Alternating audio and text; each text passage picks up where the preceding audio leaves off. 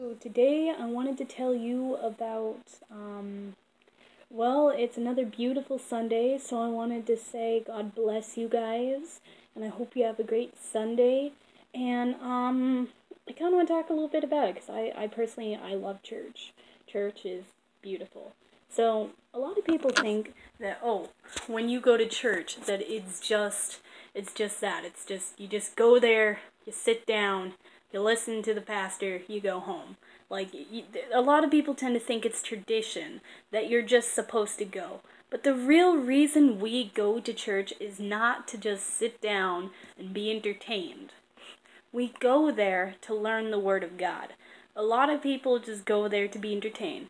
You know, to hear the pastor go, "And Jesus said."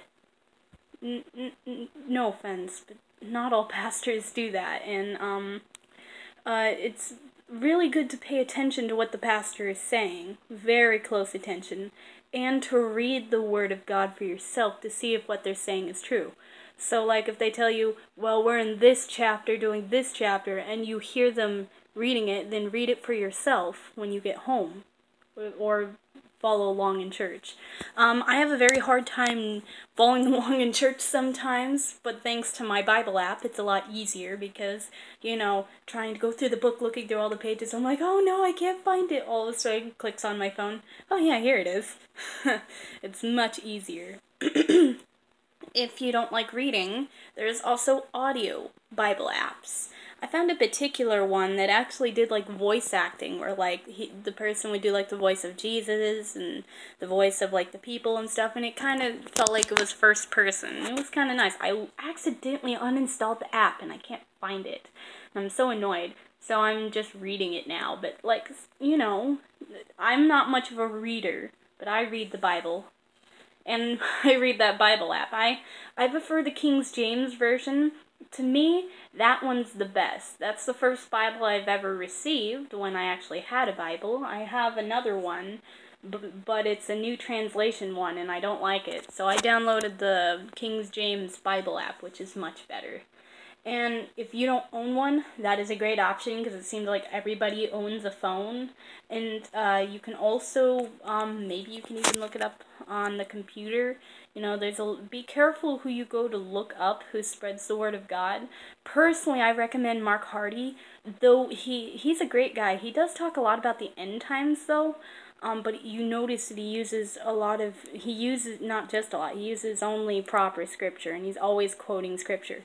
And see, it's good when someone's able to quote exactly what it says. You don't want to go to somebody who, you know, says, oh, I spread the word of God, but then is talking only about what they think. See, if a person says this is from God's word, then it has to be from God's word. You can't change it. And I used to have a lot of people watch my old channel when I was spreading the word of God on my old channel, but I was always reading from the Bible. I was never using my own words.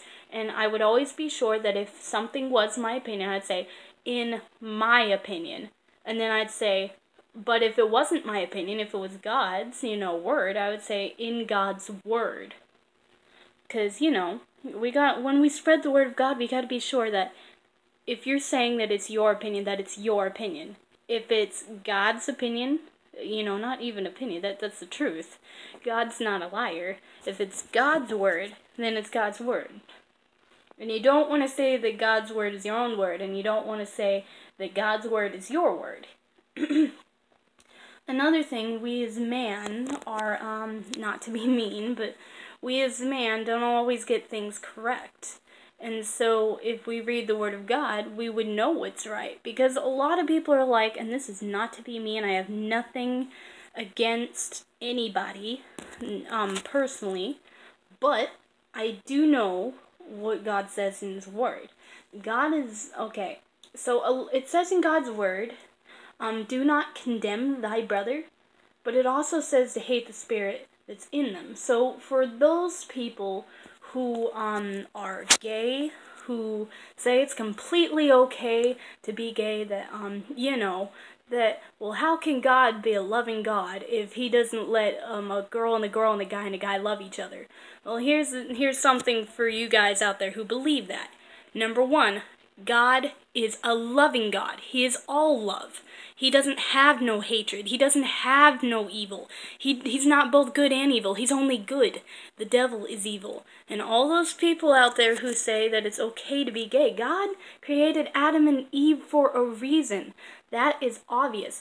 Anything that is, unnatural, like, for example, it is natural for a man and a woman to love each other. It is unnatural. It's very unnatural for a man and a woman to love each other. And you think about it, because I, at one point before, like, I had gotten saved and stuff, it was like, I had went out with a girl for a week, and, something in me, and I wasn't even saved yet, something in me told me, this is wrong. And see, even before you get saved, God has always been with you. And a lot of people tend to think, well, how is God so great? How do you know if he even exists? God is great. Because you know what? I used to be a very depressed and angry person. I used to have anger issues, which nothing can cure. I had, ever since a little girl, I had been going to counseling to try to cure that. Blowing bubbles, sitting in a corner, counting to 10, the whole 9 yards.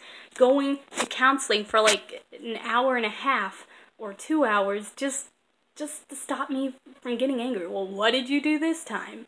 Well, then after I got saved, guess what? I felt instantly changed. A heavy burden was lifted off of me and I was completely at peace. Now you see, that proves you are saved. You all of a sudden feel like a whole new person. God says you are born again. You're not the man you were. What that means is that you're a new person. You're a new man. You're not who you were.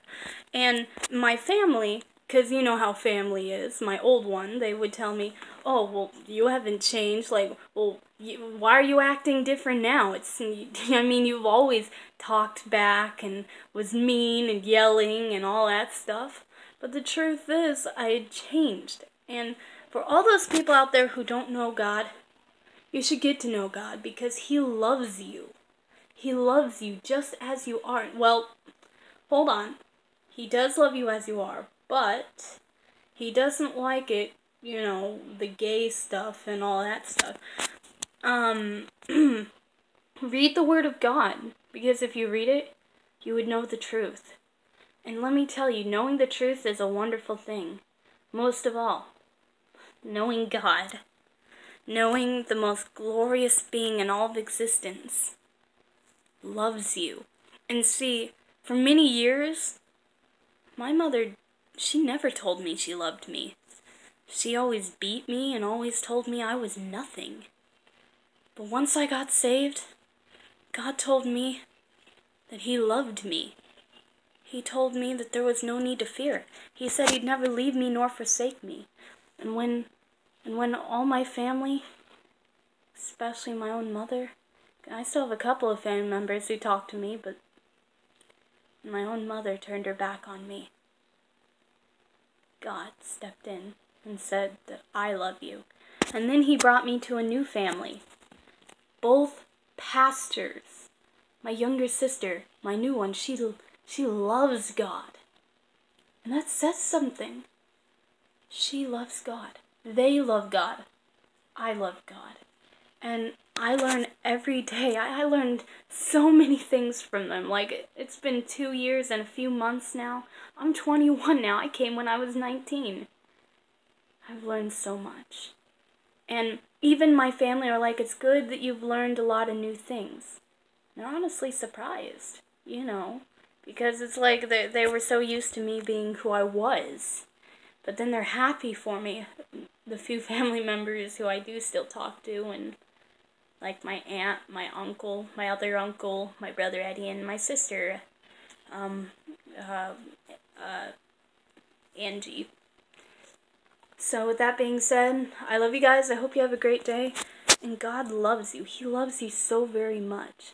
Don't let the world tell you who to be. Because the world isn't cool. Be like God.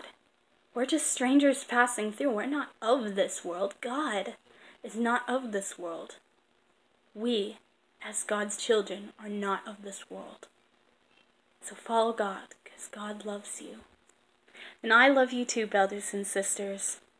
And so, get courage, for God loves you always.